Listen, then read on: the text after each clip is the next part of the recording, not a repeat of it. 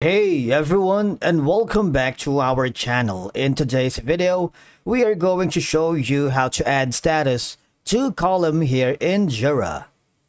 Let's begin. Now, the first thing that you need to do is to log in using your credentials. If this is your first time here in Jira, I need you to click the sign up option, and from here just follow the on-screen instructions and you're good to go.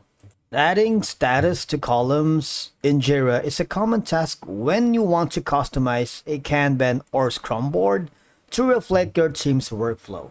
Now, this process usually involves configuring the board settings and mapping statuses to specific columns. Now, do you see the three dots option here?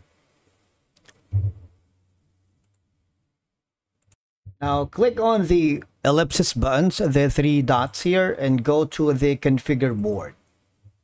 All right, so now here you have the columns and statuses.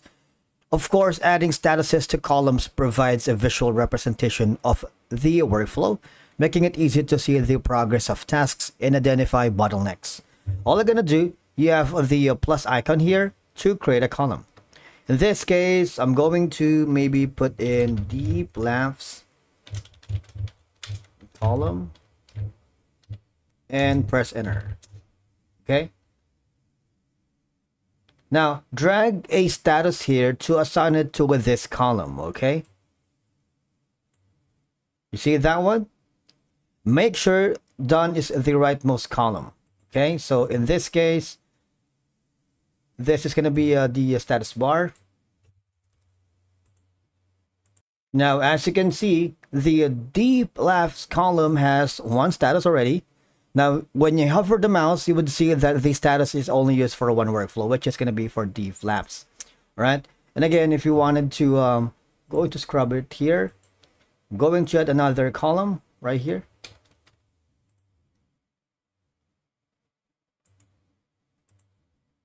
And the status, you can basically drag it to this one. All right. It's a very straightforward process. Now, by mapping statuses to columns, teams can now clearly communicate the current state of a task or issue. For example, this is already in progress, and this is marked as completed. Now, you can indicate who is responsible for an issue at each stage, whether it's the development team, if we're working with multiple people or multiple clients at one time. And this ensures that everyone knows what they need to work on next. Okay, and that's it for today's video. Thank you so much for watching. We will see you again in the next video.